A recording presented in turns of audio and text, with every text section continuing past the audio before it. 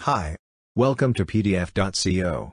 In this tutorial, I'm going to show you how to merge PDF files into one with PDF.co web API using Node.js. Let's start. First, I'm going to show you the sample PDF files that we're going to use for this tutorial. Now, prepare your sample JavaScript code.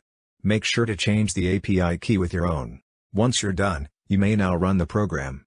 To do that, type node, name of your file, in the terminal. The program runs successfully. As you can see, the output file is named result.pdf. Let's open the merged PDF and see what it looks like. That's all for this tutorial. We have a lot of tutorials on our YouTube channel. Just search for PDF.co. Don't forget to subscribe and hit the notification bell icon. Thank you for watching.